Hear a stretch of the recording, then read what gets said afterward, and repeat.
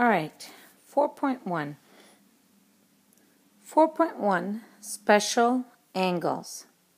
So if we have a circle, for example, with a radius r, and we place this circle onto the Cartesian plane, what you'll notice is that the angle that the radius makes with the x-axis turns out to be an angle that is considered in standard position. This particular line right here that we see here, the radius, and the angle it makes with the x-axis is called an angle in standard position. Now, when we label in the quadrants, we always label on the Cartesian plane the quadrants in the pattern of a C. These are special quadrants in the numbered 1, 2, 3, and 4 in Roman numerals, and these are special quadrants in the Cartesian plane, and it always starts in this corner in the label of a C to represent the Cartesian plane. Next, to measure the angle R makes with the positive x-axis, you must use the information given and trigonometry to solve the angle. So we're going to use different trig ratios to solve the angle, all depending on what information is given. For example, if you have a point on the circle which is at the end of the radius called P, we call that point the coordinates x, y on the Cartesian plane. X is the horizontal distance and y is the vertical distance. And x and y make a right angle in order to create a right angle triangle. If you look carefully, you could even use Pythagorean theorem to determine the special relationship that x, y, and r have with each other. All right, now we have x on the horizontal.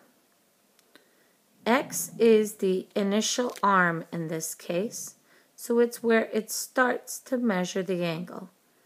R is the terminal arm, and this is the arm that makes the angle. So X is the starting position, initial arm meaning starting position, and R would be considered the terminal arm. Where is it going? And theta is the angle in standard position. Standard position is measured from the positive x-axis. So these are definitions. Now, I can draw another terminal arm as such, where the terminal arm, let's watch that again.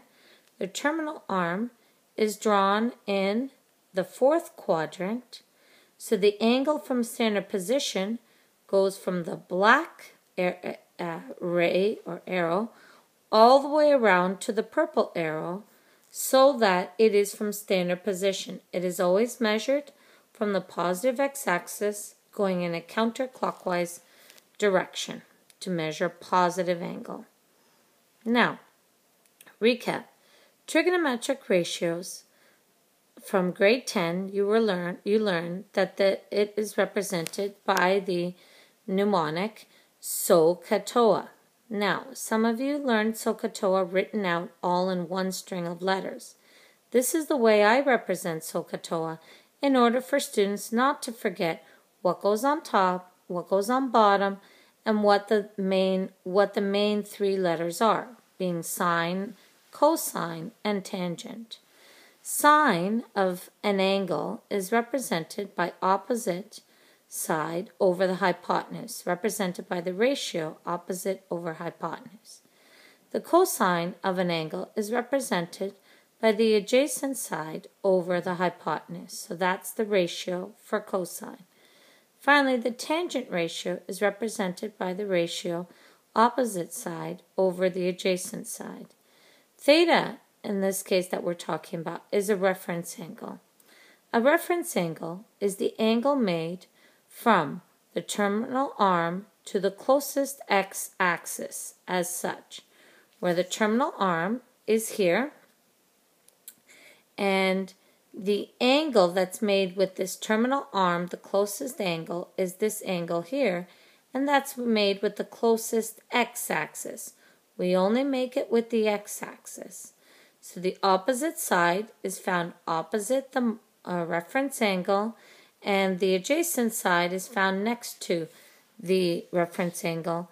The hypotenuse, we always know, is opposite the 90-degree angle. Hypotenuse is always the largest side. The 90-degree angle in a right triangle is always the largest angle. All right, so in order to do cosine of theta, we would use adjacent, which is the purple, and the black, and then the hypotenuse, which is purple. All right, how are circles and trigonometry related? This is a question that usually people don't understand, because we talked about circles earlier, and then I introduced Sohcahtoa to you, and now you have to find the relationship between the two.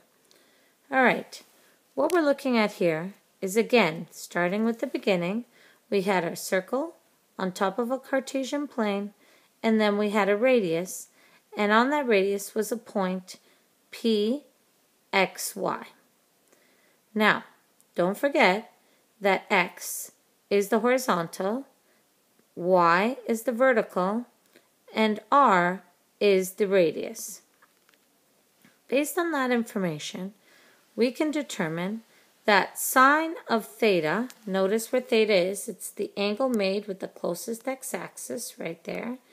Sine of theta is equal to y over r. Cosine of theta is equal to x over r. And finally, tan of theta is equal to y over x.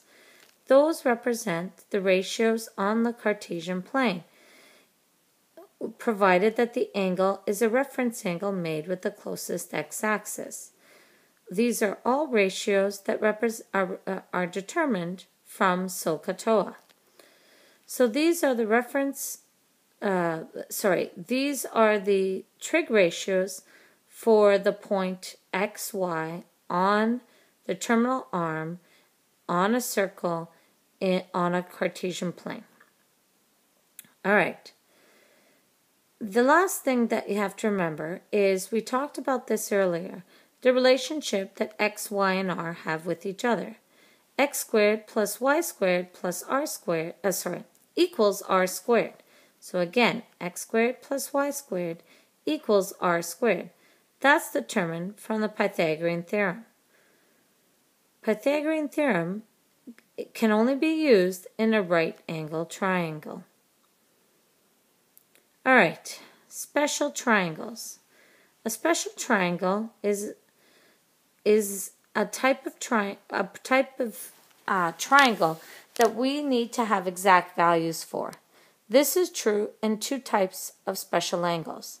One of them is the 30, 60, 90-degree triangle, where the sides are represented by 1, 2, and root 3. 1 is opposite the smallest angle, 2 is opposite the largest angle, and root 3 remains the middle.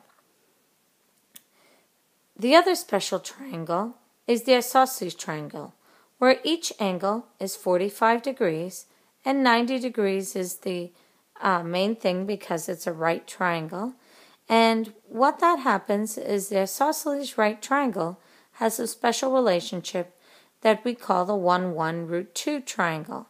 The reason is 1 and 1 is because, don't forget, this is an isosceles triangle. Isosceles triangles have two of the same sides, two of the same angles, and two of the same sides.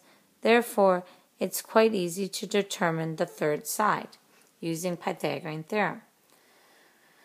All right, so there are special angle relationships that go with 30, 60, and 45. Those are sine 30, which is 1 over 2. So again, 1 over 2, because it's opposite over hypotenuse. Cosine of 30, which would be root 3 over 2. and tan of 30, which would be 1 over root 3. Now, if we're looking at 60 degrees, we need to take it from representation of 60 degrees. Sine of 60 is root 3 over 2. Cosine of 60 is going to be 1 over 2. Tan of 60 is going to be root 3 over 1. Finally, for 45 degrees, sine of 45 is going to be, and it doesn't matter which 45 you choose, whichever 45 you choose, so we can choose this one, sine of 45 is 1 over root 2. Cosine of 45 is 1 over root 2 as well. And finally, tan of 45 is going to be 1 over 1. So let's fill all these values in. And these we just covered. And if you can't remember them, just repeat this section of the video again. So the idea is that you should be able to determine Sohcahtoa based on these special triangles and angles. Okay, next part. Remember, before when we looked at sine, cosine, and tan when it was on the Cartesian plane, we found out that sine theta is equal to y over r, cos theta is equal to x over r, and tan theta is equal to y over x. Well, when theta is in quadrant 1, what happens? Well, in order to find out, we need to go to the second video. So we'll see you on the second video.